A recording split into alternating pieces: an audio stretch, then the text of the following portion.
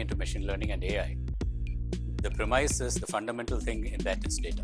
Because data is what gives you the health of the product.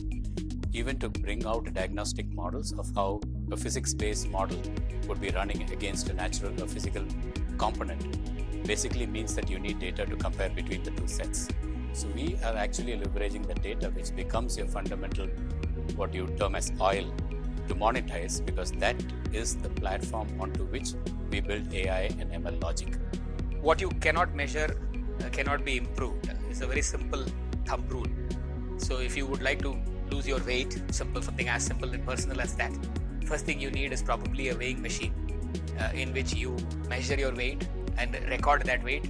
So first importance is to be able to measure your weight. But you could make the second mistake, which is you measure your weight but you do not record your weight. So what is super important is not only measuring your weight on a daily basis and forgetting it, but being able to actually measure your weight and record it on a permanent basis, so that we can then plot a graph out of it and then see when are the variations coming. So data is absolutely the new oil, and the best way for organizations to start squeezing the value out of data is to first be non-judgmental about data and its value.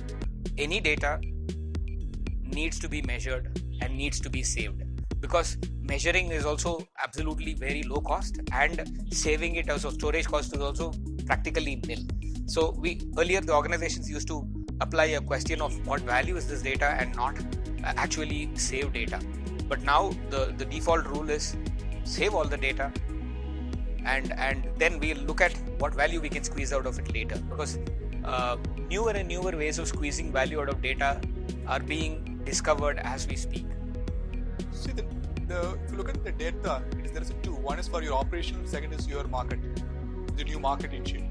The data, how you reuse the data, how you analyze the data for better decision making.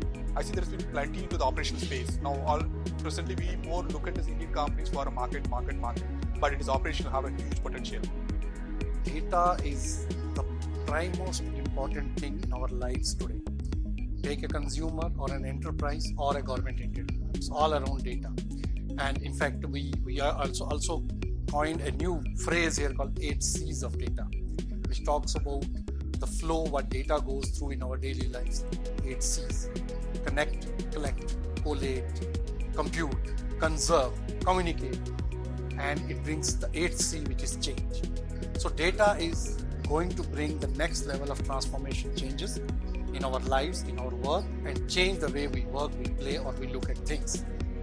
Now, data, if you look at till now or till few years back, was primarily around insights. But now data is moving from just giving you insights to creating new revenue models. And that's why it's even more important, because you can use data to actually create new revenue streams.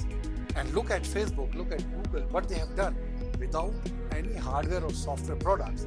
They have created their billion-dollar companies around data, right? So that is why I don't think anybody has a doubt that data can be actually used to mine not only insights, but also a lot of money and lots of revenue for companies. And that's why it's critical.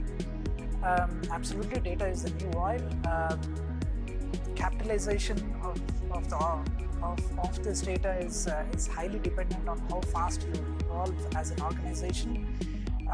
Understanding what steps you need to take to make this cultural transformation, and more importantly, understand clearly the business ROI behind digital transformation.